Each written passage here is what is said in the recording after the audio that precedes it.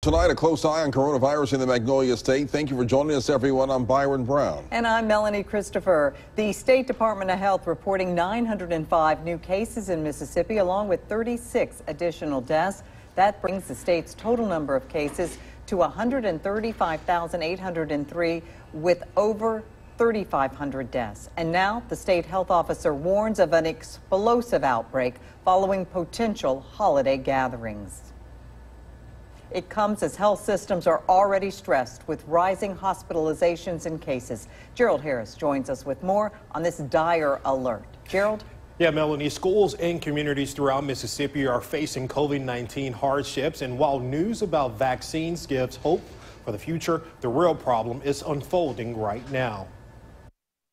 Hospitals in Mississippi are beginning to become stressed. The best thing that we all can do is to make sure that we limit transmission of coronavirus so that we do not overwhelm the healthcare system. We are kind of getting up right at that level, unfortunately. And limiting transmission of COVID-19 may come down to changing your holiday plans, putting off visits to family and friends, and large gatherings. Do the things that we know that prevent coronavirus. That's going to be space, it's going to be masks, it's going to be small groups. Underscoring that is the surging school cases. 14,000 students are in quarantine this week compared to 9,000 last week.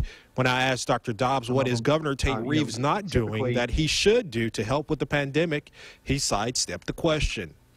This is a moment that requires leadership from everyone. It requires leadership from our office, from the governor's office, from the mayor's office, from our legislators. Everybody who has a leadership position in schools needs to step up and do everything that they can do to protect the people who are in their charge.